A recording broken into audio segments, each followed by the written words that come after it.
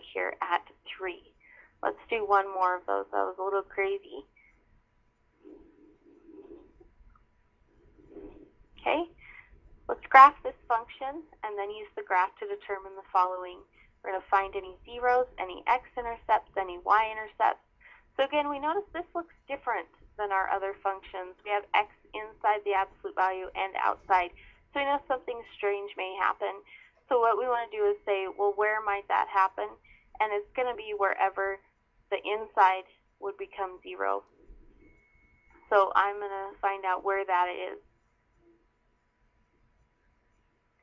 Another problem with this function is that we can't have a denominator equal to 0.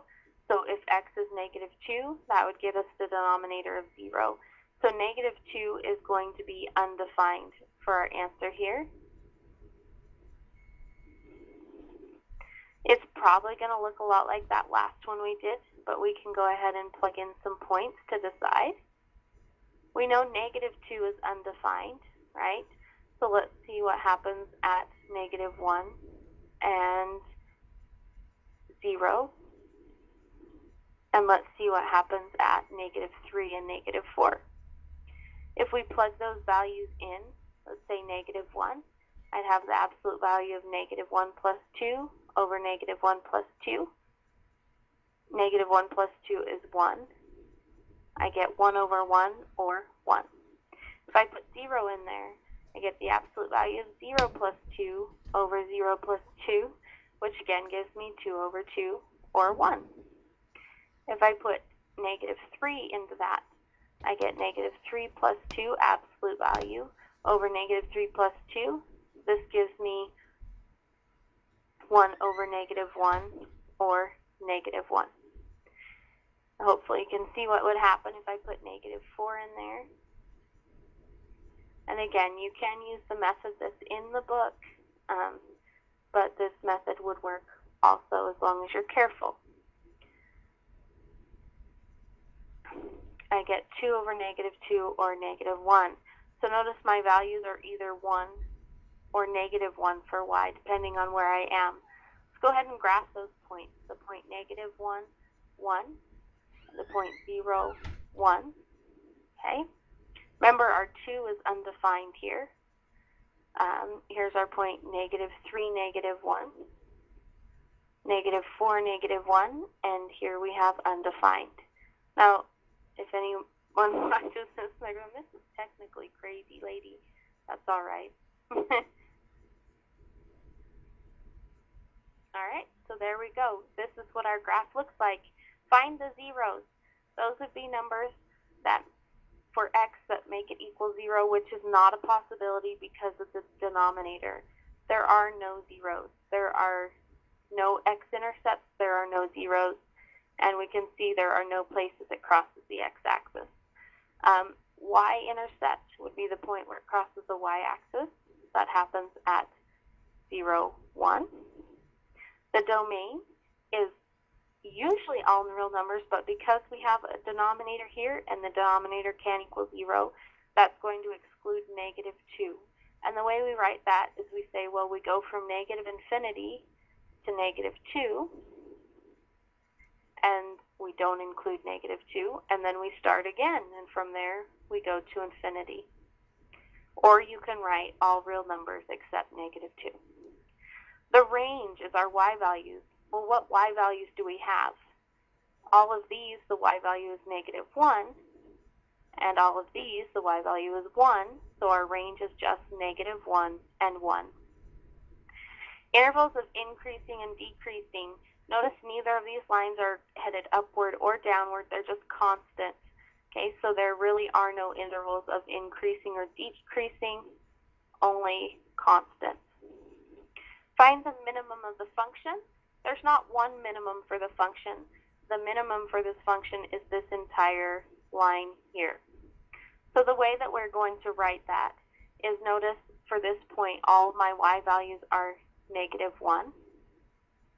My x value is changing, but it is all x values that are less than negative 2. So that's how we write that. It's all of the points x comma 1 where x is less than negative 2. Our maximum would be this upper line. Okay. Notice all of my y values, let's put a negative there. All my y values are at positive 1. Notice I just made a little typo up there. So this should have been negative 1 up here. And down here my maximum is 1 with any x value as long as that x value is greater than negative 2. Okay? So there is an example of a fraction for you.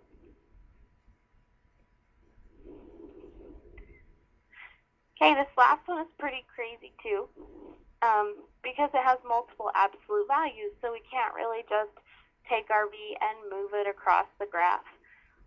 We're going to have to do some extra work here. There is an example in your book of what to do for one of these types of problems, but again, it's pretty high level. If you're welcome to check that out. I'm going to describe another way in case that way confused you. Okay? So again, when you look at absolute values, anything significant that happens is going to happen when anything inside the absolute value becomes 0. So let's find out where significant changes will happen in our graph. We're going to take x minus 2 and set it equal to 0. We get at 2, when x is 2, something significant will happen with the graph. What about 3? X plus 3. Set that equal to 0. Okay? And the reason for that is because significant things happen as you go from positive to negative inside here, which the change between positive and negative is at 0. So significant things will happen at 2 and at negative 3 for the x value. Let's take a look at maybe what our graph might look like.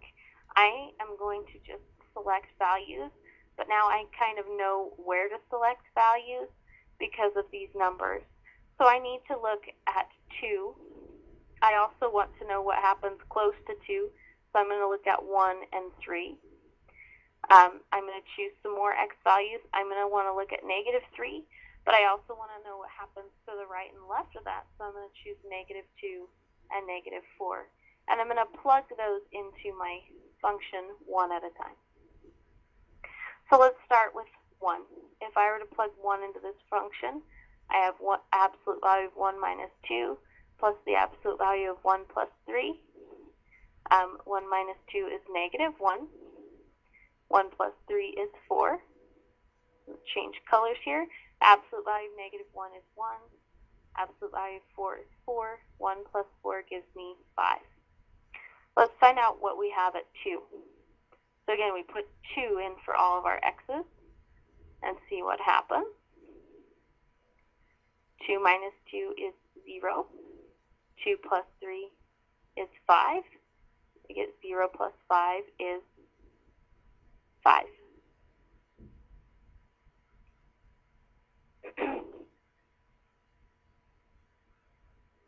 Let's carry on. Let's look at what happens at 3. When I come up here, 3 minus 2 plus 3 plus 3. 3 minus 2 is 1. 3 plus 3 is 6. 1 plus 6 is what comes out of that, or 7. Okay? Find out what happens at negative 2 down here. So we go negative 2 minus 2, negative 2 plus 3. Take the absolute values of those. Absolute value of negative 4 is positive 4. Absolute value of 1 is 1. And I end up with 5 here. And let's see what happens at negative 3. We have negative 3 minus 2 and negative 3 plus 3. That gives me 0. Negative 3 plus 2 is negative 5. The absolute value of negative 5 is 5. And lastly, negative 4. What happens there? So we're running out of room here. Negative 4 minus 2, absolute value, plus negative 4 plus 3, absolute value. I get the absolute value of negative 6 and the absolute value of negative 1. That makes those values positive when we take the absolute value, and we get 6 plus 1, or 7. So let's look at this. Let's graph some of these points. So I have the 0.15 and the 0.25, the 0.37, okay, the -0.25, the -0.35, and the -0.47. So it looks like, remember we said something significant would happen at 2 and at -3? It looks like that's where our graph kind of changes its shape. This is not at all what a traditional absolute value looks like. Looks like it's truncated down here and it's kind of cut off. But there's an idea of what it would look like. When we find our zeros, notice we have no x-intercepts, so we have no zeros. I'm going to go ahead and, well, I should have erased sooner. Our x-intercepts, we also have none. Y-intercept is up here at 5, so 0.05. Our domain, we can put any number in for x. We don't have a fraction this time, so it's not going to mess us up. Our range, we can see that our y values go upward from 5. So our range is going to start at 5, including it, and go to infinity. The intervals where the function is decreasing, going downward to the right, would be this section here on the left. And that looks like it goes from -infinity. Need a new color here, that's not showing up very good. Until it gets to -3, and then it flattened out. Okay, that was a constant interval. The intervals where the function is increasing, it started to increase again at 2 and went to infinity. A minimum for the function.